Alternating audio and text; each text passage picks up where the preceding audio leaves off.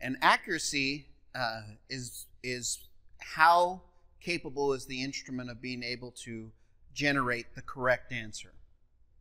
And the accuracy that's reported for the LabMaster Neo is plus or minus 0.003 water activity. And that's the highest accuracy level in the marketplace for water activity instruments. So there are others that have similar types of accuracy, but that is the highest accuracy that's available in the marketplace, and the Neo is able to achieve that type of accuracy. Now there is a critical distinction here between accuracy and precision, another term that often gets used for instrumentation. And accuracy, of course, is did you hit the bullseye?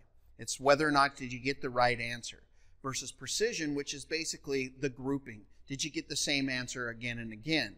So an instrument can be accurate without being precise. It can also be precise without being accurate.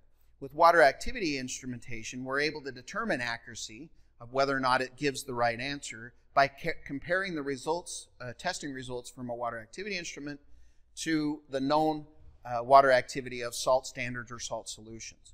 And so we can determine and actually do a measurement of accuracy, and that's where that 0.003 number comes from, is a comparison between the measured value and the known value and how different are those values.